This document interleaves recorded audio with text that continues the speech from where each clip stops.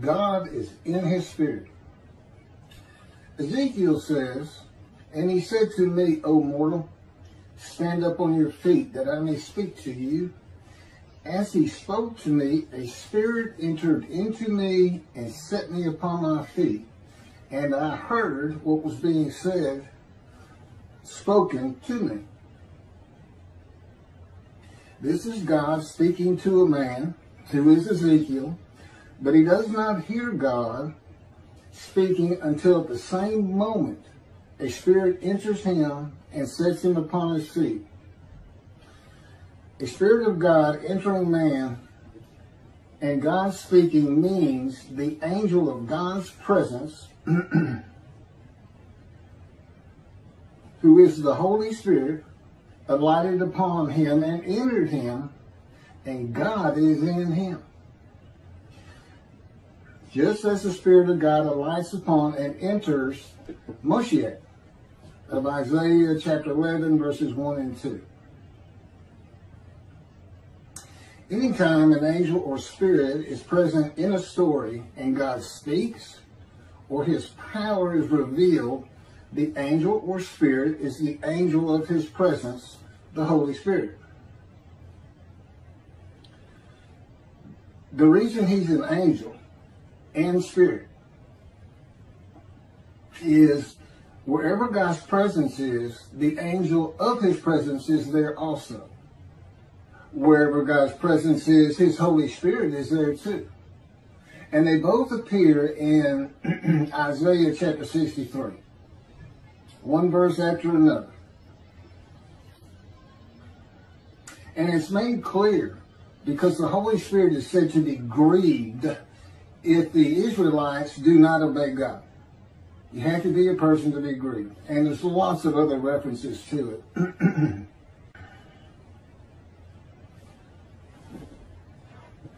The person of God's Spirit is his constant companion that he created, and the reason any man he comes to is a man in divine beings, a host of the Lord's host.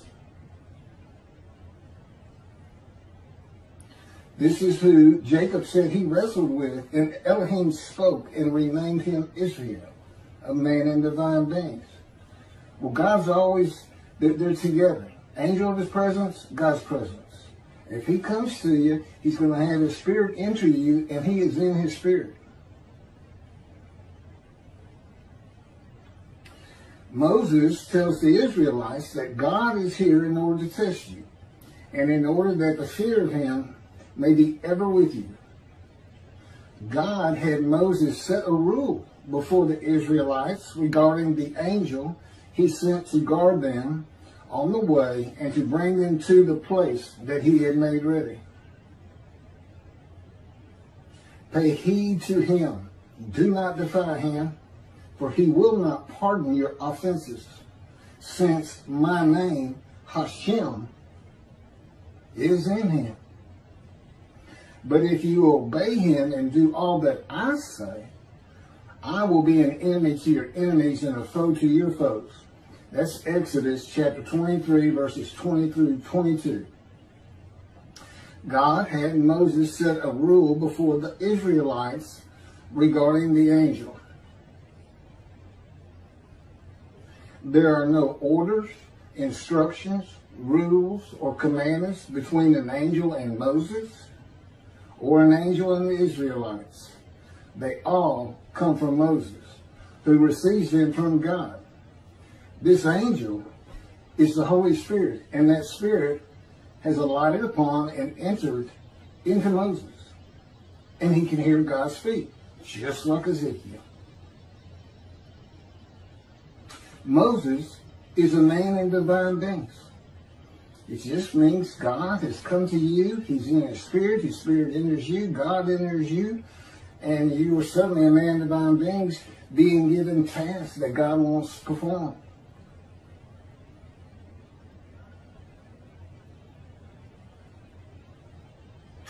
A man with divine beings is a host of the Lord's host. The descendant of King David, that the Spirit of God alights upon, is a host of the Lord's host.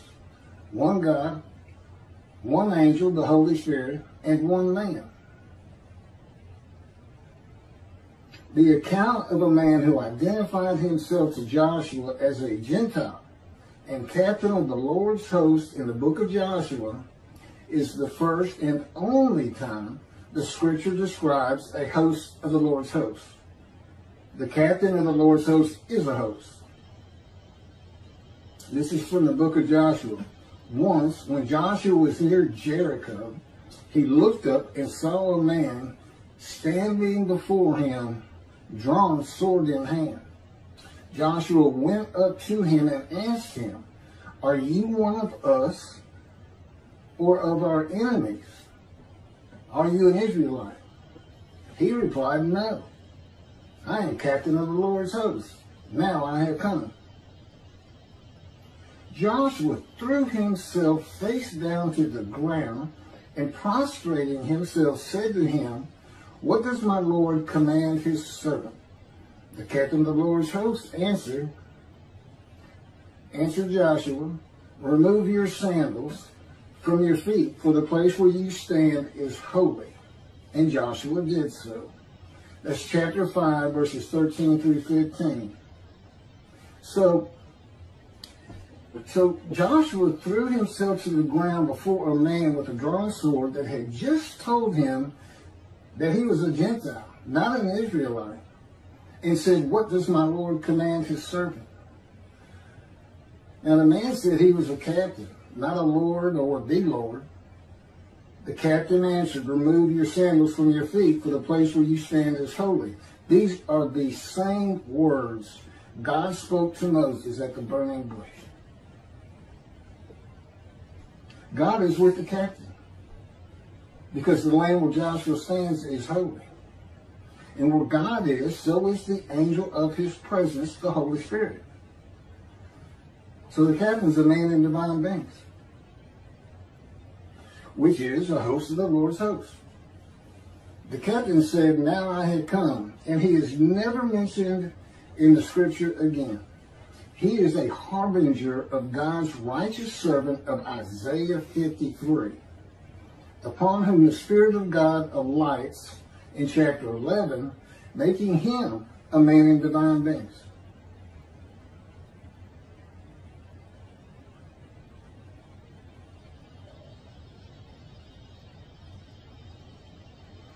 Elijah, not Elijah, let me get to Ezekiel. No, Moses. This is Moses and Joshua the attendant. Joshua the attendant was named Hoshi in the Exodus. From chapter 13, verse 8. From the tribe of Ephraim, Hoshi, son of Nun. That's Numbers chapter 13, verse 8. And his name was changed to Joshua by Moses. Those were the names of the men whom Moses sent to scout the land. But Moses changed the name of Hoshi, son of Nun, to Joshua. That's Numbers chapter 13, verse 16. On the first ascent of Moses to the mountain for 40 days and nights, and return with the 10 Commandments, his attendant Joshua was with him. He went with him up the mountain, but he didn't go all the way to the top as Moses did. And he waited for him to come back down. After Moses descended and would enter the tent of meeting, the Lord would speak to Moses face to face, as one man speaks to another. And he then would return to the camp. But his attendant, Joshua, son of Nun, a youth, would not stir out of the tent. And Joshua's name was Hoshi at this time, though the references are to Joshua. Joshua did not leave the tent of meeting where Moses would speak to God face to face. And at this time, the face of Moses was not seen as radiant. When Moses ascends the mountain a second time for 40 days and nights and returns with the 10 Commandments, the skin of his face is radiant, and thereafter when he enters and exits the tent of meetings, the skin of his face is radiant. And Hoshi is not mentioned again on the mountain or in the tent. Joshua the attendant represents the person of the Spirit of the Holy God, the angel of his presence, who has alighted upon and dwells within and without Moses, and God is in his spirit. As he was in the angel of the Lord in the burning bush. It says Moses saw a bush that was not consumed. And it said, and in the bush was the angel of the Lord. That would be the angel of his presence. And although Moses couldn't see, there's no account that he actually saw an angel of the Lord, but God speaks. He's in the angel of the Lord. He's in his spirit, the Spirit of the Holy God.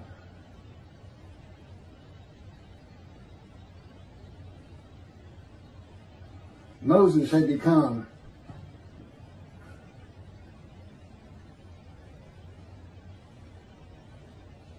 right.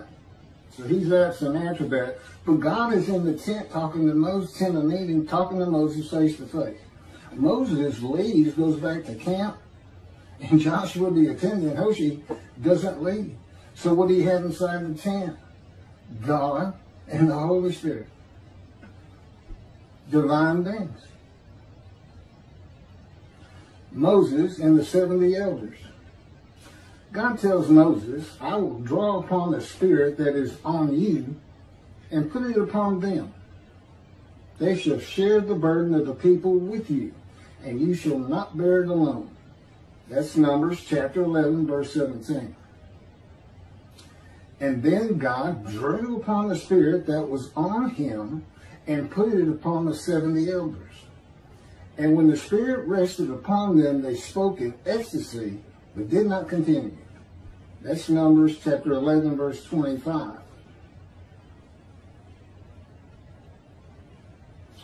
The Spirit that was drawn from Moses and put upon the 70 elders is not the Spirit that was born in Moses and was Moses, the same Spirit that is in all men. What was drawn from Moses was the Spirit of God. And the Spirit of God is a person, the first person created by God. The 70 elders have become hosts of the Lord's hosts with the purpose of God that they share the burden of the people with Moses. When each heard the angelic voice of the Spirit of God speak to them, they became very excited and were saying all kinds of different things depending on what the person of the Spirit of God was saying to them. The important part for Moses is that each of the 70 would now in one accord have the idea and thought that they would share the burden of the people with Moses. There is no account of God commanding the 70 elders to share the burden of the people with Moses.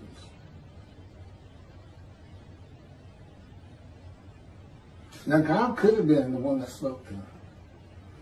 Because they're together. They're like two clouds. The elements of God's presence is his mind. Okay? The elements of Spirit's totally different. But like two clouds that can just float by in the sky and become one cloud, that's what we're talking about. That's what enters a man. And they would also be without him, within and without. The word of the Lord and Elijah.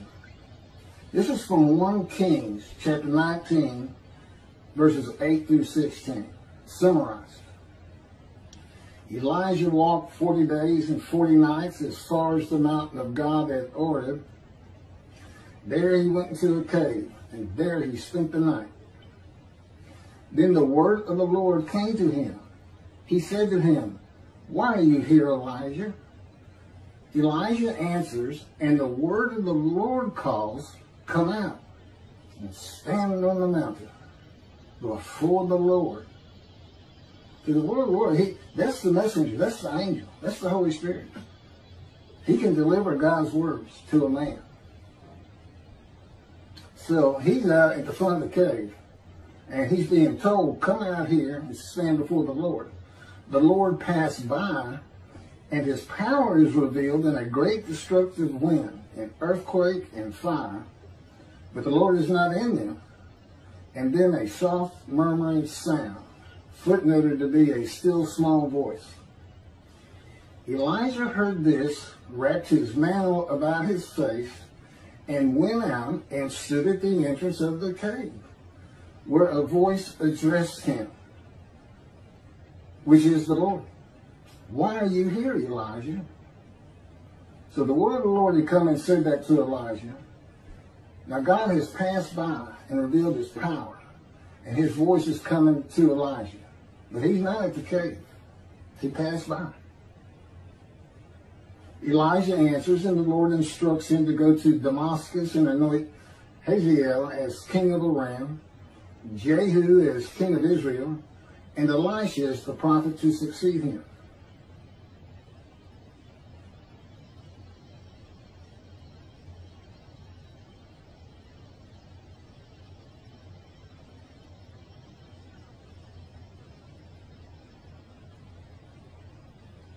The soft murmuring sound, a still small voice, would be the same words from God that the word of the Lord had spoken based on one question having already been asked twice before, which was, why are you here, Elijah?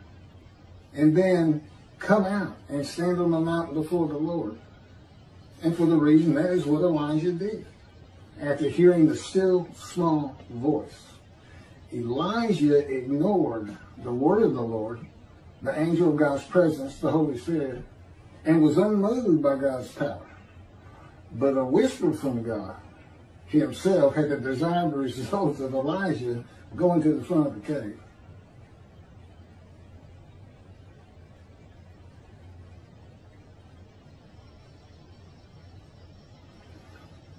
The person of the Spirit of the Holy God speaks the words of the Lord to man as one person to another person, and is the word of the Lord throughout the Hebrew Bible. The person of the Spirit of the Holy God is an angelic messenger of the Lord's words. He is the angel of his presence and the Holy Spirit. His angelic body, basically God created an angel, and for his body, he did not give him human form with wings. His body is literally the Spirit of God. The angel of his presence, wherever God's presence is, his presence is. Holy Spirit, wherever God's presence is, Holy Spirit's there. So he's got an angel with the body of the Holy Spirit. And he shows up as both in Isaiah 63. In one verse, he's specifically referred to as the angel of his presence. I think it's 10. And in the next verse, he's referred to as the Holy Spirit. They're the same.